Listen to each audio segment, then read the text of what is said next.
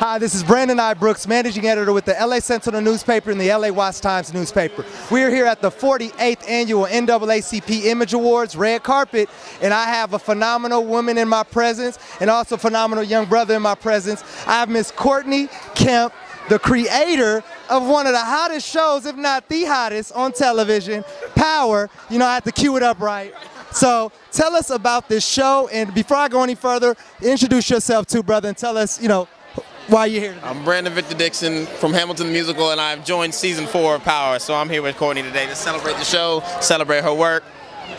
Well, I appreciate that. I was going to say that might be an exclusive, because have you premiered, have you been on the show thus far? No, the show, he hasn't been seen. Okay, so that's why I had to, I know. You know, I just wanted to feel the special right now. Okay. They got stills of a brother up online. Yeah. Well, look, let's stick on the show with Power and this great cast, and it's you. Starting with you, Courtney, tell us, how did you create this? How did this come about? This show is phenomenal. Thank you.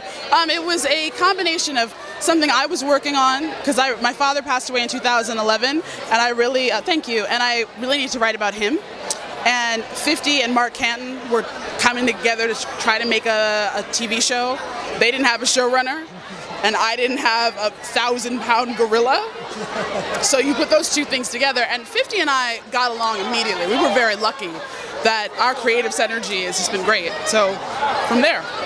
Now you, brother, you joined this phenomenal story, this cast. Tell us how you got involved with it, and tell us about the character and what's coming up. I mean, the way I got involved is actually, you know, Courtney came and she spent an evening at Hamilton the Musical. I got a call 2 days later. We met and we had one of the best meetings I've ever had in my life. And what's wonderful is that I got to join her glorious show, but more than that, she's become a fantastic friend, and I'm glad I get to be here and support her work. That is actually what I saw him as Aaron Burr, and I was like, oh, this is happening. This is happening right now. Yeah. Well, let me even stick with you on that question. For someone to see you and be able to see you in probably different lights, but you were captivating in that role. Tell us, what do you bring to the table as an actor? How do you bring different characters out that maybe you're not typecast? Because she obviously saw that this brother has layers. I'm about to bring him over to Power.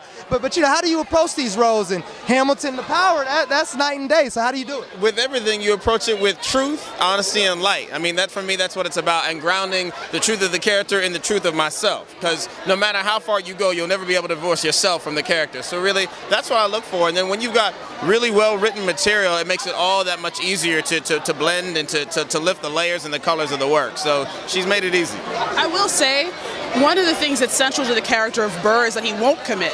He won't come out and say, I feel this way or I don't feel this way. And so I thought to myself as I was watching, what if I gave this brother something to say?